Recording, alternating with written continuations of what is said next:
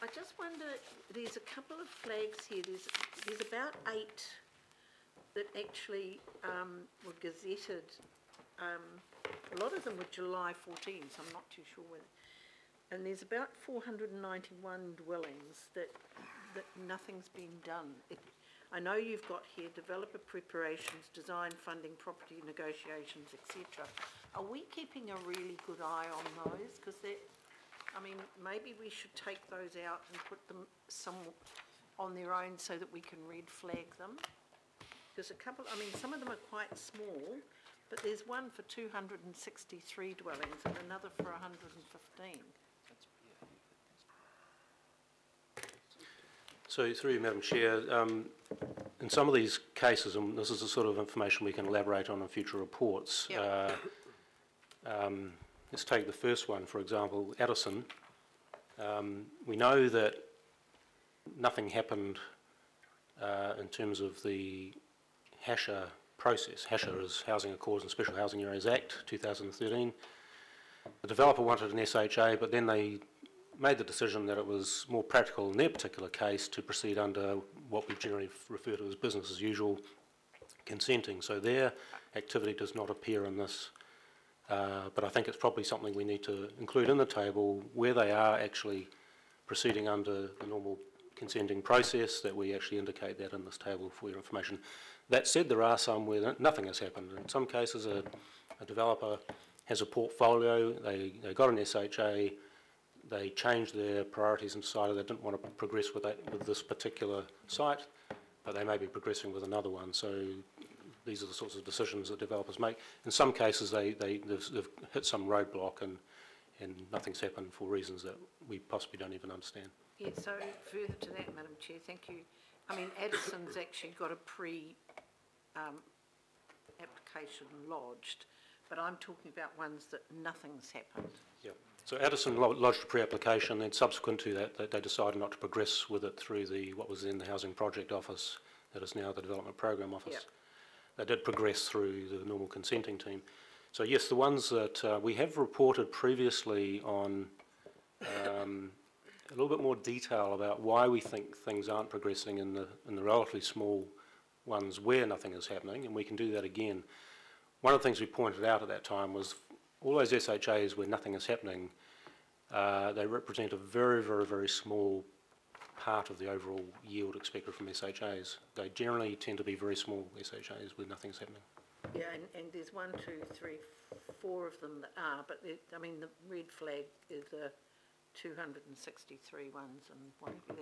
I was just maybe we could just look at those later. Sure. To have them in a different area next time so we can sort of see them a bit better. Yeah. I mean, but this is great. I mean, thank you. Okay, thank you, Councillor Webster. I've got Councillor Philippina, Cooper, Penrose and Wood. And just before, when we finish this item, give some thought to breaks, timing, carrying on. Yep. Don't need to decide now. We'll see how we feel. Councillor Cooper. Oh, sorry, Councillor Philippina, then Councillor Cooper. Thank you, Chair. And it's just a very small comment. Thank you for the chart, and I mean, the thing for me is the request date and gazette date there, because it's interesting how many people get mixed up around when it actually came through the council. This spells it out clearly. The last comment for me is look, I don't know what some of the acronyms here are, but do I just get hold of you and say, hey, what does this mean? I don't know whether I didn't see a key to this, but... We will include a key in the next version. Oh, there you go. Sorry, I must have missed it. My bad. Thank you. Perfect. Thank you, Councillor. Councillor Cooper. Thank you, Madam Chair. I just wanted to ask about developer contributions, because there was a member of the opposition this morning stated in the paper that he thought it was, the impression was that he didn't like the idea that we were getting more developer contributions. But would this be an expected outcome of building more houses and, you know, tripling of our consents over the last while, and also the fact that the developers are paying and not the ratepayers? Is this is this quite normal, a normal outcome of a rapid increase in building? Through you, Madam Chair, I haven't read the. I saw the headline. I didn't read the article, but look, just reflecting on the Just keep focused, Dave. HPO. They're on 9% Yeah. or something, doesn't matter. Thank you. All right, leave it there. I guess we'd hope we'd get more money, that would be good. I think they're on 9%. Councillor Penrose. Sorry. Oh, thanks, Madam Chair. And I just want to say, David, it's a damn good report. And as we know that come this summer, this earth season, come October, there's going to be a lot happening out of the ground. But it's going to have some challenges and some complexities across the Auckland region. You know, additional truck movements, additional vehicle movements. You know, we're really going to start grinding a bit. But I have to say that from a regulatory side of arm of it as well, it's huge complexities, as I mentioned around this table often. You know, we get accused many times that we're slowing the process down. You know, but what I'm hearing often at the moment is that engineers are short, engineers are stretched, and engineers are holding the process up too. You know, so there's a whole compelling argument here. There's no quick fix to it, but I just want to say that, you know, working together, and that's a damn good report, so thanks, David. Thank you, Councillor Penrose and Councillor Wood. Yeah, thank you. Just in relation to all these SHAs, I mean, we've, and I know out in the west around Whenuapai and Hobsonville, Whenuapai is an example where there are developers that want to go ahead with developments, but they haven't got the infrastructure there, wastewater especially. But I'm just wondering, are these taking preference over any future developments? I mean, does this give them a guarantee that they're going to be plugged into the infrastructure once the unitary plan comes on board? Obviously, it'll change the complexion in relation to what can be developed, but infrastructure is going to be an issue still for the future, and we're talking about a precinct planning or yeah, that type of work. So, where does this leave us? I'd hate to see us kind of get into a dwell where we don't kind of keep the momentum going. Well, I think the momentum will carry on, but it won't carry on under the Housing Accord specifically.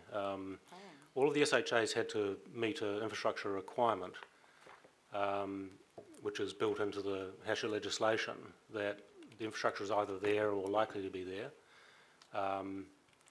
That may be primarily bulk network infrastructure, which is the first thing you need to consider. Like, is there capacity in the local water network or in the local roading network? But there are always, particularly with greenfield sites, there are always a lot more infrastructure issues that need to be investigated through the master planning and the plan variation process. Generally, those commitments fall on the developer, and that's just a normal state of affairs. In some cases, the council is part of that solution, but overall, the council making decisions to support an SHA is expressing confidence that the means are either there or are likely to be there to get houses coming out of the ground, and so the rest is really just about working together through the consenting process and getting the infrastructure built. That said, I think one of the reasons why we're stopping at tranche 10 is because we've made pretty much full use of the available bulk infrastructure, and so that's why you've got a future urban land supply strategy to essentially tell the story about how the next wave of land supply is going to come forward and how that's going to be supported by infrastructure. So it's a kind of a handover. So will that be work that'll be worked through in the next prior term of council now, Madam Chair? Well, it's already happening, and obviously you'll be aware of the work happening in terms of the future transport and future growth areas, the structure planning work for Whenuapai, which is in the future urban land supply strategy, is one of two areas indicated for second half of the first decade. So there's already one SHA in there. A whole lot were requested, but this committee made the determination it's important for that area, such a large area, to have a comprehensive structure plan before we go consenting more development. So if you've got land in that area, you're in a good location and you're not going to miss out. You just won't get an SHA right now. So what's the time frame for, say, that structure planning? Because I mean, Long Bay took forever, so it won't be as long as Long Bay. No, this approach will be much faster. It's already underway.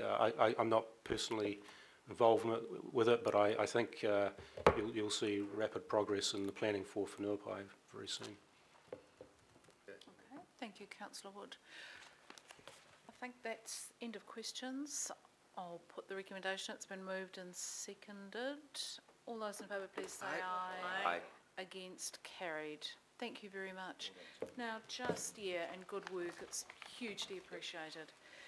So I think we will take a half an hour break, just looking at we've got some fairly grunty items then to deal with, and I think it's probably best done fresh.